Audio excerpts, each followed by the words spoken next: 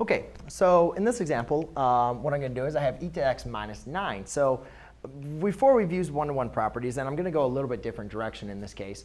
But rather than using my one-to-one properties, even if I was going to apply my one-to-one properties, I need to make sure I isolate my exponential.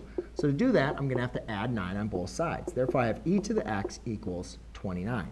Now, to solve this, I can use my one-to-one properties by taking the ln on both sides. So it'd be ln e to the x equals ln of 29. Therefore, I just have x equals ln of 29.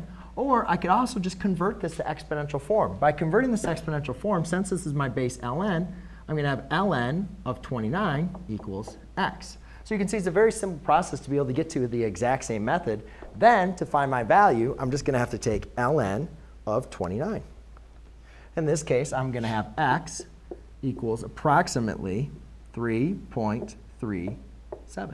So there you go, ladies and gentlemen. That is how you can solve an exponential equation. Thanks.